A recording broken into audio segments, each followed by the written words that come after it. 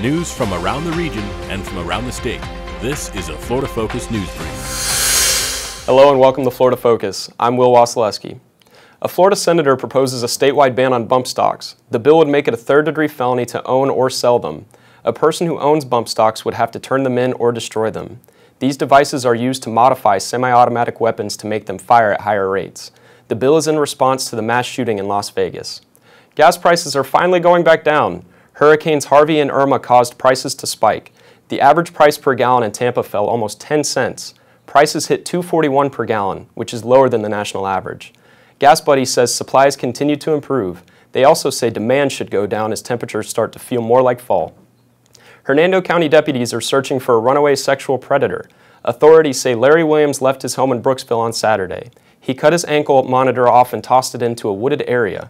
If you have any information, contact the Hernando County Sheriff's Office or Crime Stoppers. Big changes for Tampa bus commuters. The Hillsborough Area Regional Transit Authority is overhauling its bus schedule. This morning was the first rush hour test for thousands of riders. It's been part of a 10-year plan called Mission Max. The goal is to make riding the bus easier. HART will be removing 900 bus stops. They say riders can catch buses more frequently on main roadways. They believe most riders will have a better commute. Doctors from the University of South Florida are headed to Puerto Rico. They're going to the island to help with Hurricane Maria relief. A dozen Spanish-speaking doctors will spend 1 to 3 weeks there. They will provide care and medicine to recovering patients. USF is also helping future doctors. 160 Puerto Rican medical students will take up residence on the Tampa campus. This will allow them to continue their education. That's all we have for Florida Focus. Thank you for watching.